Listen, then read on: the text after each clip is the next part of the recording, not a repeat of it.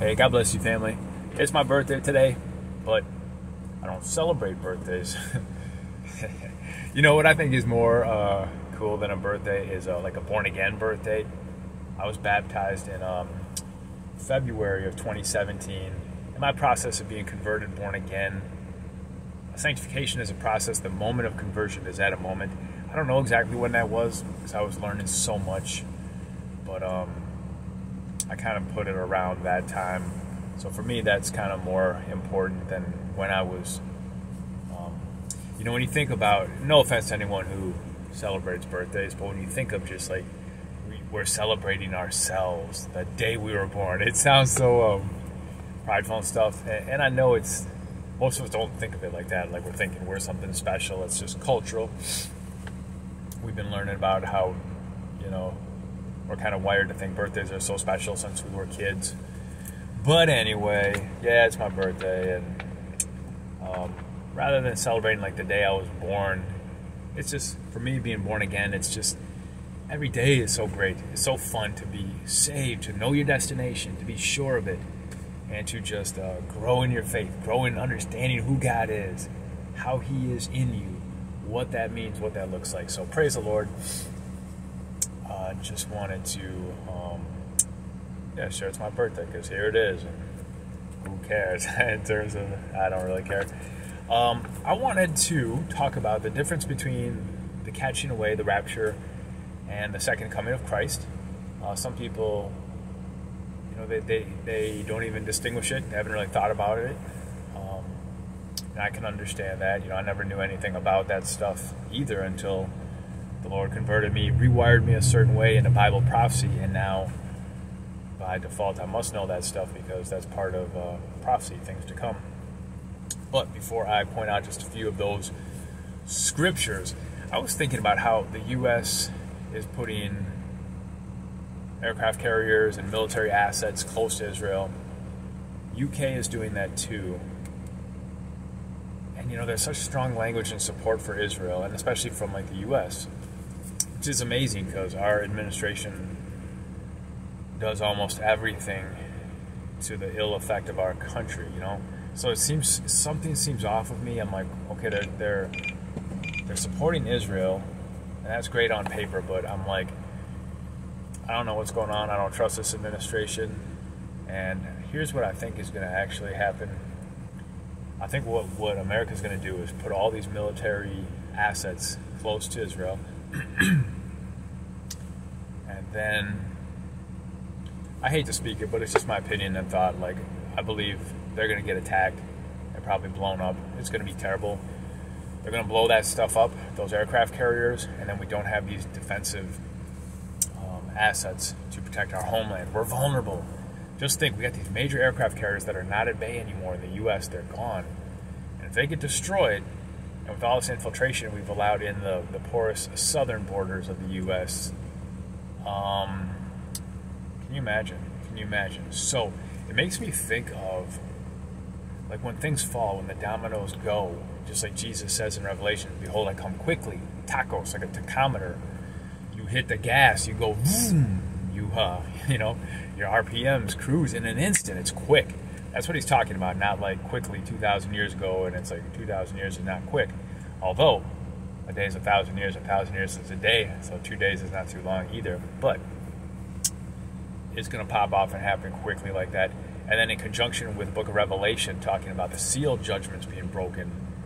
And number one, boom, the Antichrist figure on a white horse is revealed. And then we don't know the timing of the seals, but this what makes me think it could be like dominoes. Because number two is the red horse, and a great sword was given for men to kill each other. And then there's the one of black horse, like famine. And then the pale green horse, death and decay. Man, these could happen really quickly. So what could happen is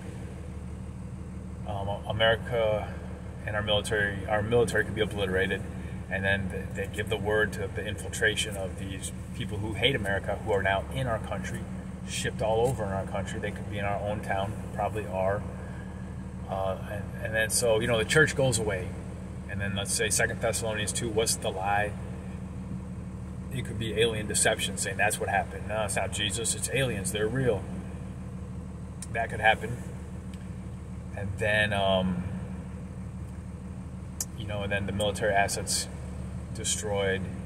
And then the red horse, the great sword to take men to kill each other, that could happen in America.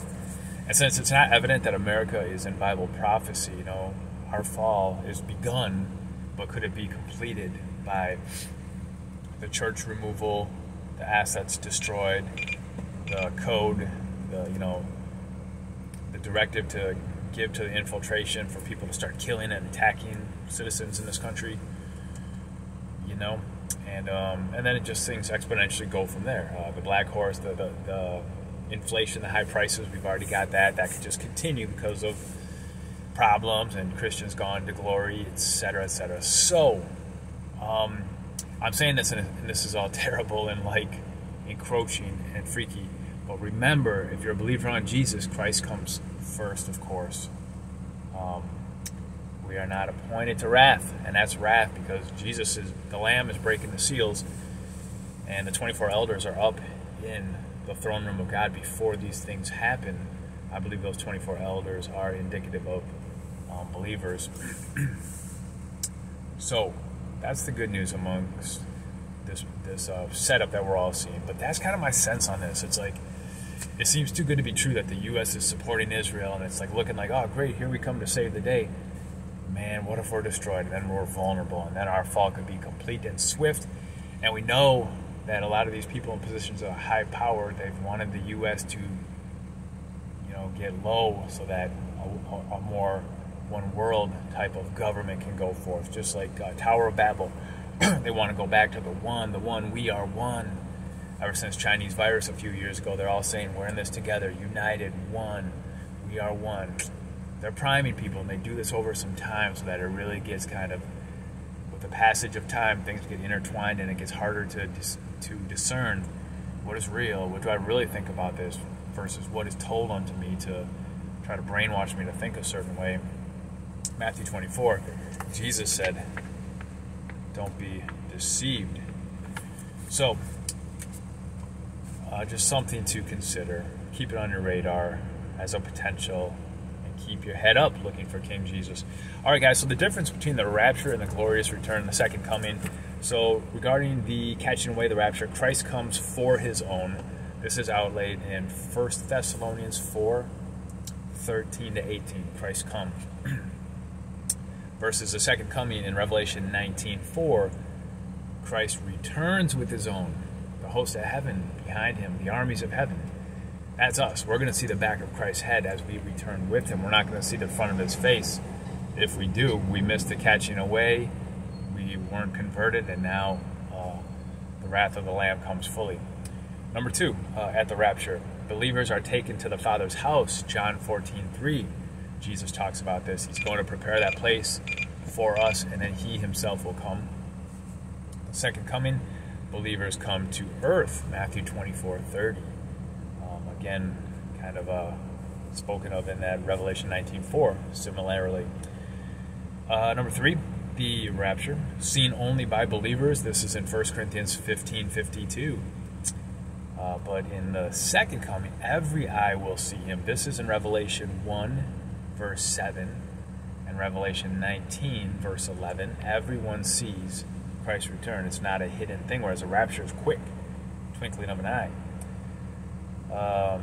And then Matthew 24:30 also talks about that. Every eye will see him. Number 4, in the catching away rapture, there's no reference to say this is just about Jesus getting us and going. It's like a military operation. Get him, get in and get out.